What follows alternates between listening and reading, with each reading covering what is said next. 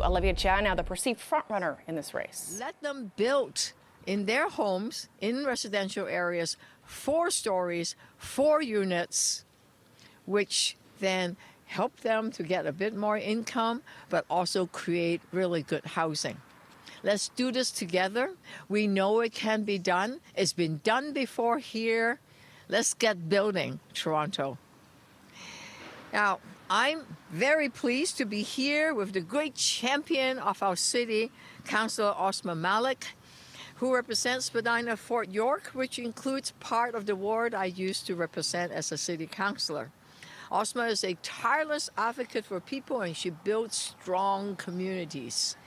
She makes sure the city's housing action plan protects affordable housing and track renovations.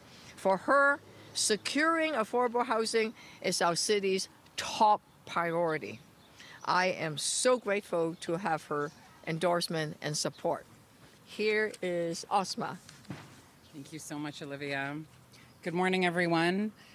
My name is Ausma Malik, and my pronouns are she, her, and I'm proud to have been the public school board trustee for our downtown communities, and I'm so proud to be the city councilor here in Spadina Fort York now.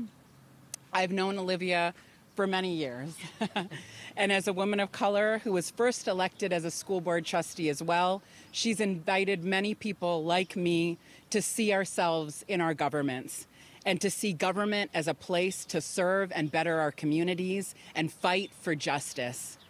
And most of all, she knows how to get things done. Not just get anything done, but to get things done that actually improve the lives of Torontonians. She created programs at City Hall to feed kids in schools and provide dental care to low-income families.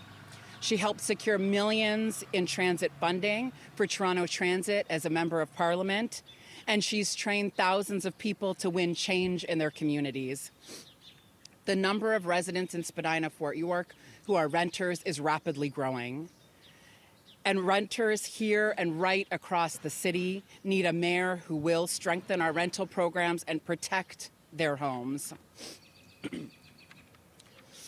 We need a mayor that will work to expand housing options and build strong community services and amenities alongside the growth and development that we're seeing.